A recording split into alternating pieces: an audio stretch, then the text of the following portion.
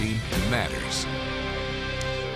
It was early on New Year's Day. 18-year-old Kelly Duke was driving drunk, and he killed a husband and wife. What did the teenager do? Well, he bolted.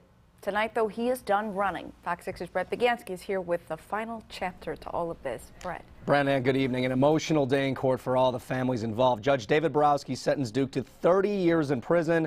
The Thays family said no prison sentence would ever make things right, but they said it's just the beginning of an even bigger fight.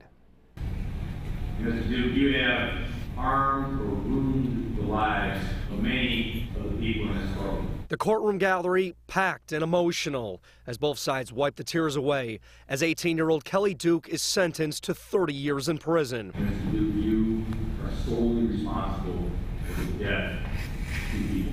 It was New Year's Eve of last year when the then 17-year-old got behind the wheel intoxicated and crashed into Gene and Ed Thaves, which cost them their lives. Duke also left the crash scene. I can't believe that somebody actually killed somebody and never looked back. The Thaves family, along with the state, pleaded for the maximum sentence of 45 years, while Duke's defense asked the judge for 15 years. For the rest of my life, I will always be saddened, ashamed, and disappointed for what I have done. I was young and stupid. And for the first time, Duke showed remorse in the courtroom.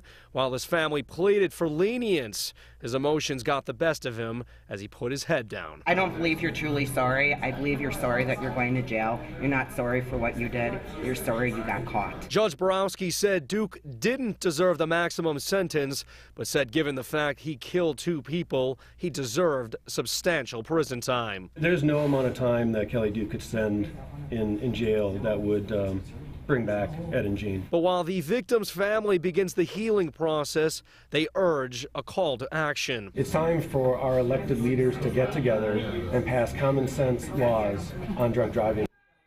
And on top of Kelly Duke's 30-year prison sentence, he also received 12 years of extended supervision. Duke also has the option to appeal this sentencing. Live in the newsroom, Brett Begansky, Fox 6 News. Wow, so it may not be over. Thank you, Brett, for that. 4 Milwaukee police officers accused